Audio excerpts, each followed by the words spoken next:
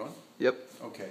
So when we're welding on the chassis, the aluminum will bow towards the heat. So when this seam is being done, the aluminum will move towards it ever so slightly. So what we have to do is make sure we have a 40-inch piece of material between the rear and the front, or else it moves in permanently. What happened on this chassis number 5, is our welder, we had a jig that held at the right distance, had removed the jig from the rear to have lots of room to weld, and this rear end has moved in a 1/16 of an inch. And that's enough that it pinches our engine module coming in and out.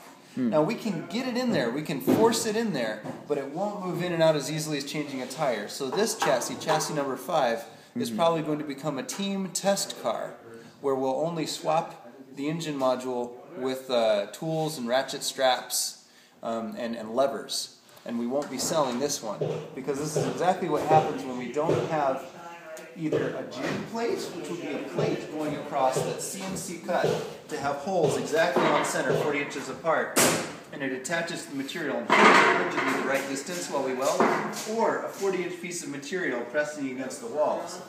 If we don't, it will bow in and permanently bring in the chassis, and that's enough to hinder modularity. Another note about modularity,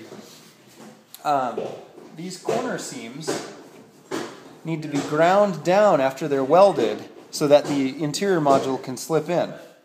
So these seams on the top are no problem at all, but these corner seams we actually use the edge of an angle grinder, or maybe a 4-inch angle grinder, and smooth them down. We don't cut them all the way down, but we get them down to being about an 1/8, between a 1/16 and an 1/8 of an inch thick, so we have comfortable room to slide in our modules. That's how we finish the weld seams and mating surfaces.